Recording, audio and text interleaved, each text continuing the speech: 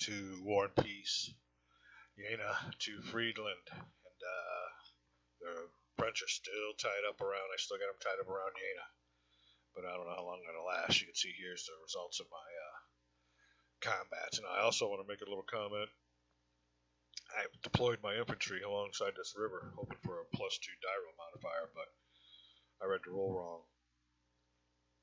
My forces would have had to have been 1 hex away, and he would have had to have been attacking from a river, so that really hurt on my Dyro modifiers, and who knows, what a 1 or 2 would have been, but pretty well eliminated my guys, and he's got a free reign going through here.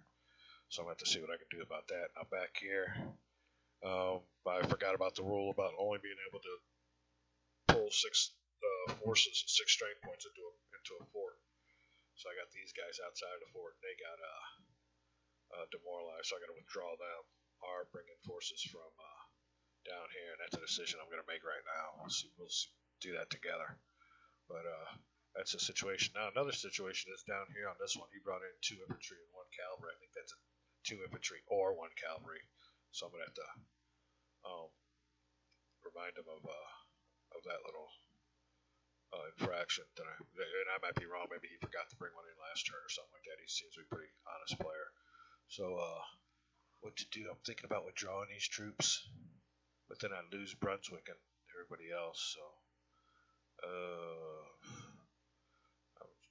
I don't know if I should reinforce this battle.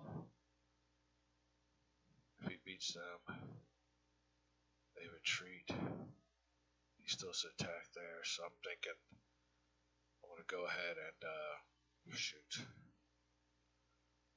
withdraw these guys back here and keep my supply line will still be good.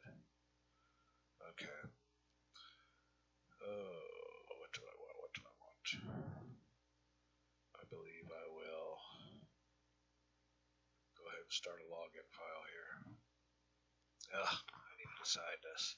Alright, well anyway, this is a quick update.